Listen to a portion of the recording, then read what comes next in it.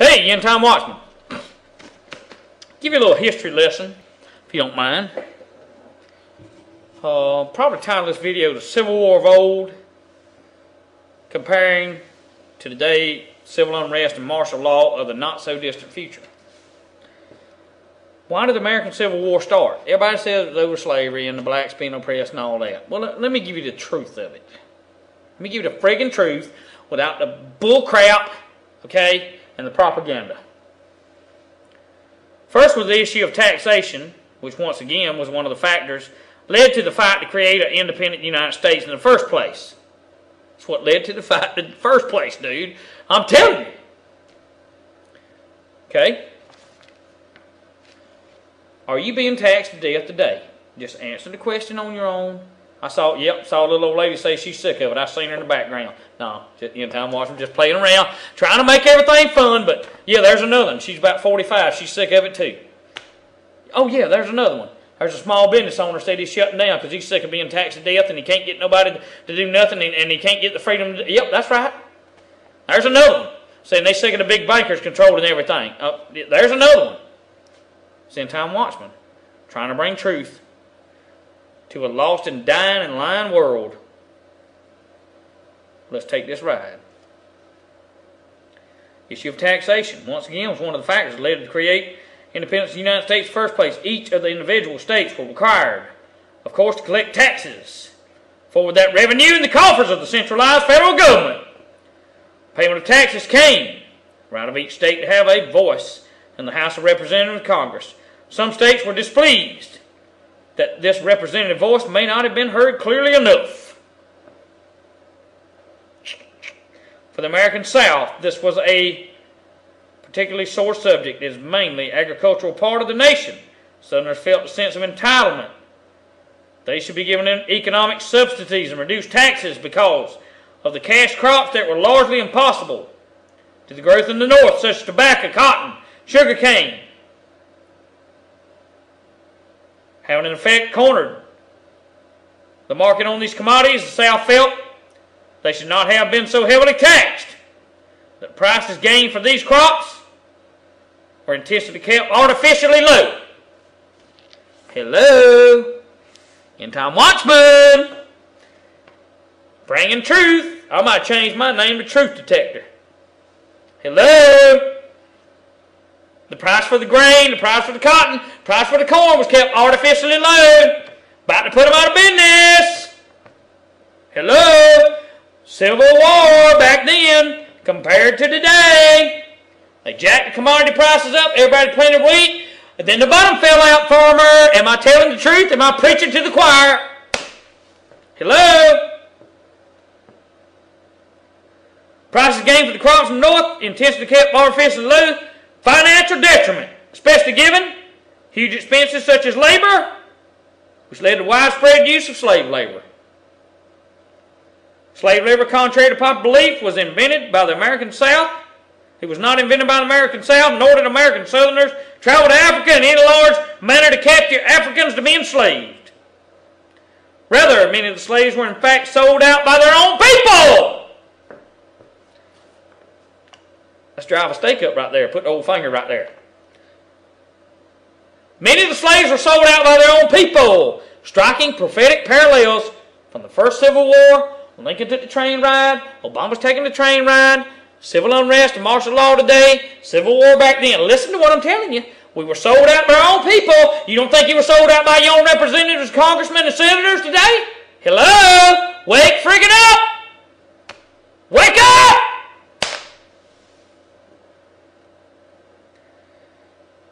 The mass of America to work in the fields of the South, serve in the households of the wealthy, forced to serve in the household of the wealthy. You don't necessarily go and clean up Rothschild's house, but old Watchman must come by here to tell you something. Your money being stolen from you is what keeps his house up. And Rothschild's not the only one. There's a list of them. But here's what I'm telling you. The thing which has been is that which shall be. Nothing new is under the sun.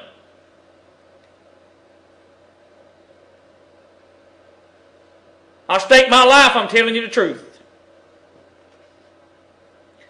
While not only the issues behind the American Civil War was a major one, they deserve further explanation. Slavery was certainly an issue, held explosive potential, tear apart relatively new United States by its very foundation. Seen the Constitution and Declaration of Independence, documents that were in effect. The U.S. Charter, right of the people to be free, was guaranteed. I ask you today, End Time Watchman coming to you, is the right of the people today to be free guaranteed? The right of the people to keep and bear arms on that little old bitty Mickey Mouse 50 caliber right there?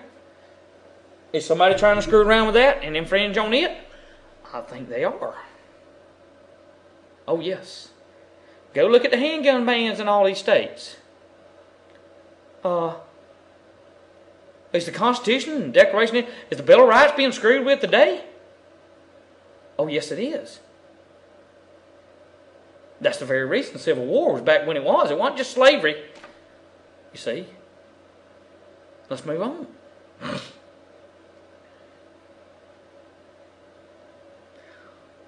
There was a paradox with which to deal with. How could a nation that was based on human rights and freedom use enslaved human beings for financial benefit? Okay? Listen to old End Time Watchman. The very thing that happened then has happened today. Except the only difference is they could care less about your color, my friend. They could care less about your color. But they're doing it all over again. The corporations and the bankers and the puppet government is doing it all over again. Enslaved you. They've enslaved you. For instance, I have to buy a mailbox and buy the post and put it up. But if I go out there and smash my friggin' mailbox, it's a federal crime. So what I bought, I don't own. I bought and paid for my truck, sweat on my brow, but I have to pay a tax on my truck every year, and I have to pay a tax of insurance every year, or by God, I can't drive it. Slavery. You see? You buy and you work for property, but if you don't pay the taxes on that property that you bought and sweat for, if you don't pay slavery tax, they take your friggin' property, sell it on the courthouse steps for near nothing. Slavery. So here's this stupid redneck that everybody thought was so friggin' dumb, bringing truth and not propaganda. You see? So you that think you're so intelligent, that know it all, game over for you, buddy. Game over. Let's move on. Continue to do so in large numbers as commerce increased. They use enslaved human beings for financial benefit. Continue to do so in large numbers as commerce increased. The answer, at least on the surface, was simple. This ain't permissible. North had little financial interest and stake in slavery was abolished. In fairness, it was easy for Northerners to condemn slavery, demand that it be stopped. But for the South, it wasn't quite so easy. You see. Southern United States of America in the late 19th century was one of deep tradition. Plantation owners were typically carrying on a way of life and business that had been in their families even before the families established themselves in America. Because of this, plantation owners were compelled to maintain their affluent way of life at any cost. I'll be back.